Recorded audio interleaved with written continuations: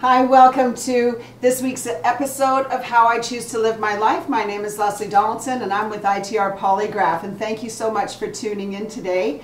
If you had a chance to see the little short video that we made earlier, it kind of let you know that we were out having a bit of an adventure today. So we sure did.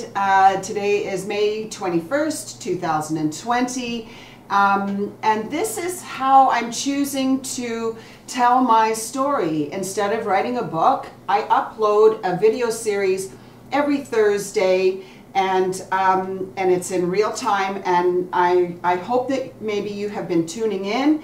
And if you haven't been tuning in and would like to catch up, please do go to the corporate website, ITR Polygraph. There is a link there to our YouTube channel, or go directly to YouTube, type in ITR Polygraph, hit videos, and they all come up, and you could follow along if you'd like. And so today was super fun. Ken and I spent the whole day traveling around the back roads of Alberta. Now, I'll let you know another time what we were doing, but obviously you can tell I'm super excited about it. But also this, I'm full of a lot of emotions today, because I know today is a time too that I have scheduled every Thursday to discuss my life and the events of my life and the background of my life and so forth. And so what that always entails is I'm having this amazing great day, and we're going down and having this amazing adventure today, and looking very much towards our future, and it's incredibly bright even during this time of COVID. Even during this time of COVID, I'm so thankful. I'm incredibly thankful for the gifts that we have received during this massive time of COVID. So there's a huge part of me that's super excited, and then I know that I need to go back in the past and talk about the past and talk about things that broke my heart and made me sad and things like that. And so why am I doing that? I'm doing that for several reasons. I'm doing that, for myself, to be able to go back and tell that story, but also for anybody who would like to listen, who has been in those places, to see that somebody has gone through that and healed. Today, I have to go from 2020 back to 2004. September 2004. That is not a nice time for me. I lost my mother that year. That's what I'm talking about. If you haven't been following along, please go back, and maybe if you'd like to. But where I'm picking up from is last week's episode, and that would be that my mom and dad had used the time that God gave my mom from Valentine's Day, February 14th, 2004, Valentine's Day, gave her a miracle, shrunk her tumors to almost nothing. She walked out of the hospital. It was amazing. She was given this incredible period of time from February right round to September. So how did she use her time? She used it wisely. She spent it with her family. She spent it with her grandchildren. She spent it with her sister. She spent it with her husband. She spent it traveling. She spent it with many, many, many, many, many friends. She had many friends all around. She was incredibly blessed with many, many friends. Her sorority sisters, her friends up north in Fawcett, and I don't want to leave anybody out, because it's from Vancouver straight on to Ontario. Everybody, all of her friends, many of her friends in Ontario, because my father lived there.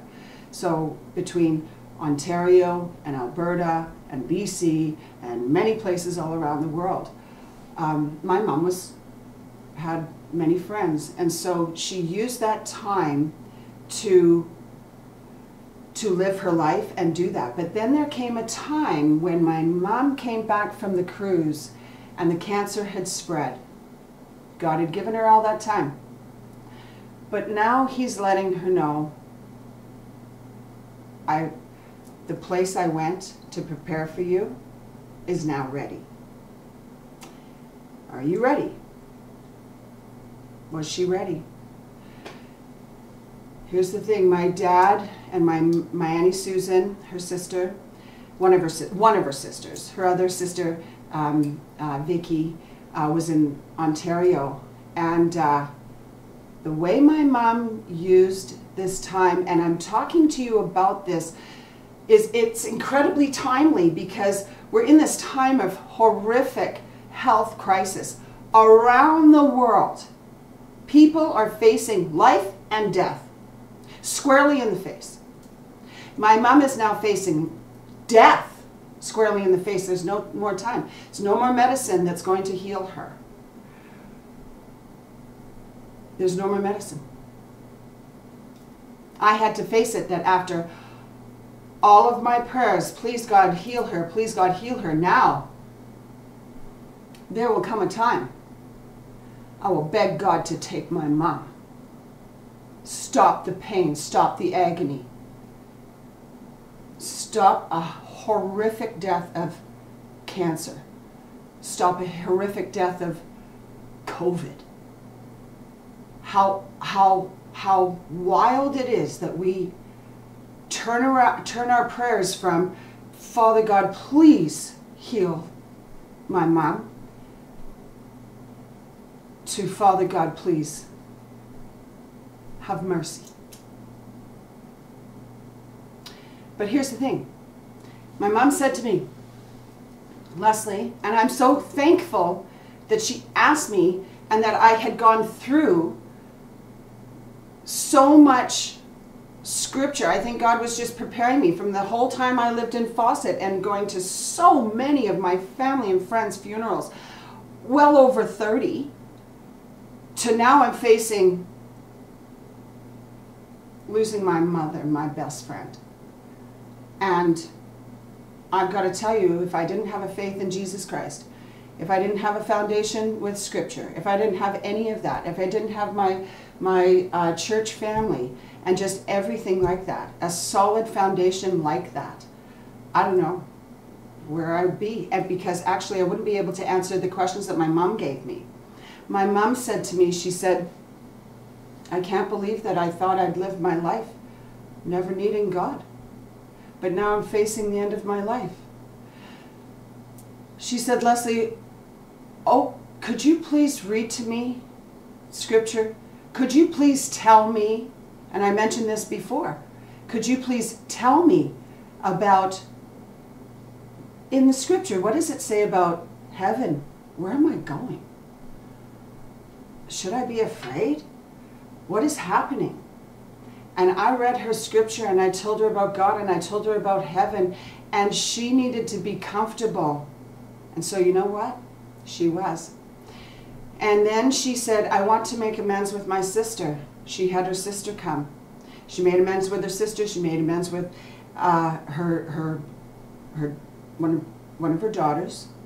She made amends with many people, whether she reached out and let you know that she made amends, or she made amends in her heart with the pastor that came to the house.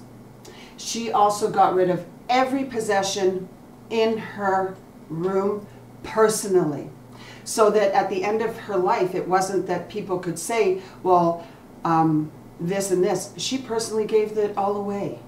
She gave it all away. And maybe if you gave her a gift, she put it in a gift bag and gave it away.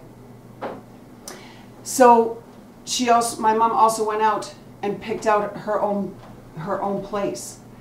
And so she stared death squarely in the face. And right now we are being asked to do the same thing.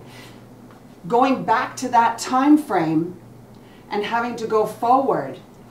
Sadly, there's a lot of things that went really awesome all up until now.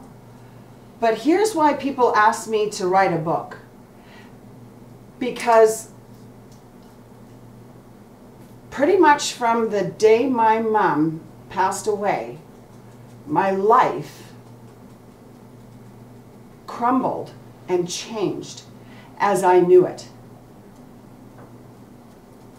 Though my mom was safe and secure in heaven, what happens is, though, we're still here living life, and then how did it go? What happened to my dad? What happened to my sister? What happened to me? What happened to our family? What happened to everybody was one of the worst things that ever happened in my life. And sadly, I'm going to be talking about it next week, even though we're trying to go forward and have a happy time and all this stuff. Now we're going to go back. We're going to talk about that. And one of the reasons why I want to talk about that is, A, if you haven't thought about life and death and where do you go when you die, think about it. It's real. What are you going to do with your things? But also, and that's not morbid, that's what we're facing right now. That's why we're in our homes. There's a difference between being prepared to die and being afraid to die. Two different things. And I want to be prepared to die. I don't want to be afraid to die. But also what I want to share with you next time is also, don't let this happen to you. Don't let what happened to you, or what happened to me, happen to you. Okay? Thank you so much for tuning in. Wow, what a day. Thank you very much. Bye now.